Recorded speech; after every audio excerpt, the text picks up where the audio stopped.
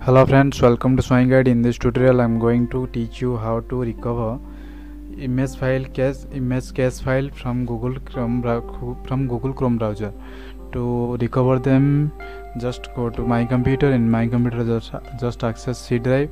In C drive, go to users. In users, select your user account where Google Chrome browser exists. So I am opening my user account. Here find a folder named app data. So you can see no app data folder exists here. So just edit the location area. Here type / and type app data. Hit enter key.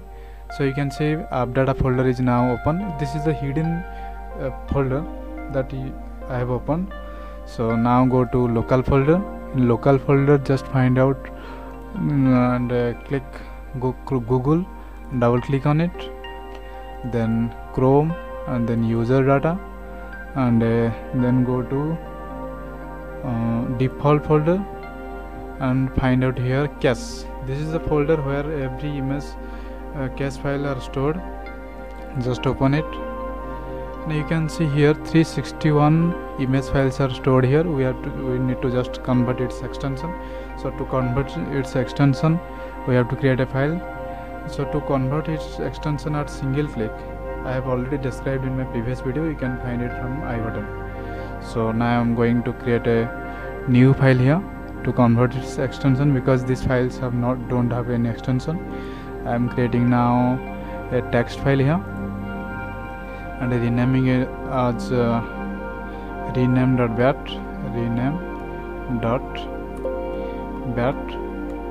Hit enter key. Yes. Then just right click on it and edit it. Now here we have to give some command line. One command line, sorry. This is run for rename, then star dot. I am keeping it blank because these files have no extension. Then give here new extension, that is a JPG. Just simply save it and close it. Now run the rename.file. Now it's running. You can see these files are now converting into image files. You can also open it. So I'm gonna open it. Now you can see these files are now opening in my system. Okay, in this way you can convert image cache file into real image file. So you can also copy these files into copy this file and paste it in a location wherever you want. Okay, so that's it friends. Thank you.